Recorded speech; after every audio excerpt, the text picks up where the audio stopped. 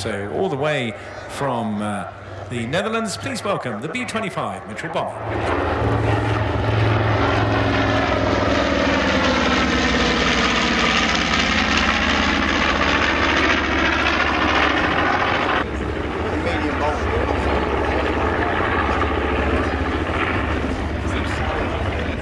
First flight of this was on the 19th of August 1940, and eventually retired from service, last used in Indonesia in 1979.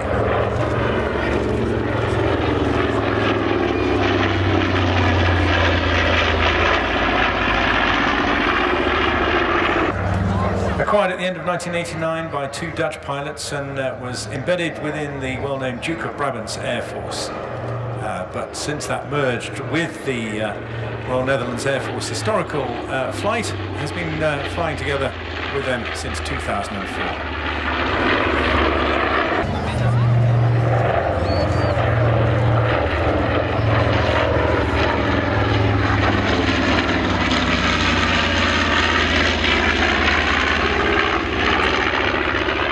Continued in Royal Military Netherlands flying school right up until 44, and then with 320 Squadron at Valkenburg up until 1953.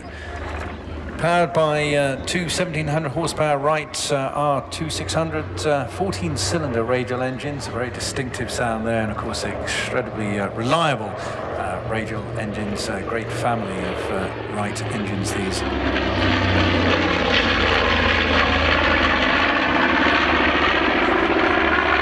Top speed of around 280 miles an hour, could climb up to 21,000 feet with a range of around 1,500 miles. Without doubt, the most significant story surrounding these aircraft, however, is the famous Doolittle raid. That was conceived by Lieutenant Colonel Jimmy Doolittle and involved 16 B-25Bs. Attacking the mainland of Japan just 4 months after the bombing of Pearl Harbor.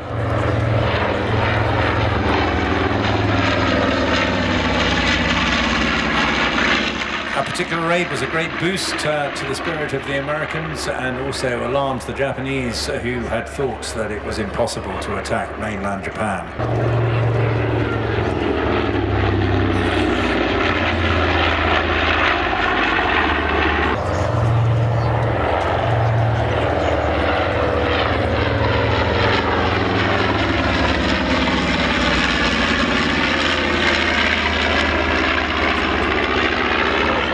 Although the B-25 was originally designed to bomb from medium altitudes in level flight, it was used frequently in the southwestern Pacific area.